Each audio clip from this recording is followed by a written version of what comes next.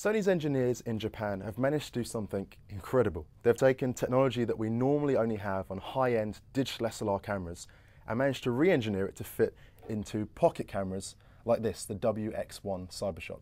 The key to good photographs is getting as much light as possible into the camera itself. And there are two things we've done on this model which allow us to do that. So the first one is the sensor, and this is the chip which goes behind the lens. Its job purely is to take light and then convert it into your photographs.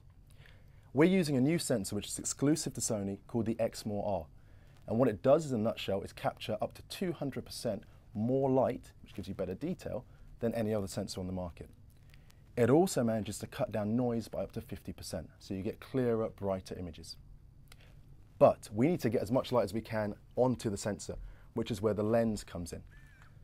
So on the front of this is what we call a G-series lens, and previously has only been available on high-end camcorders and high-end digital SLRs from Sony.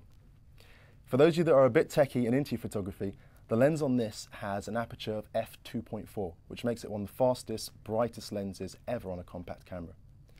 When you combine the high-quality glass lens with the new Exmor R sensor, what you get are brighter, sharper, clearer pictures, even in low light conditions like twilight.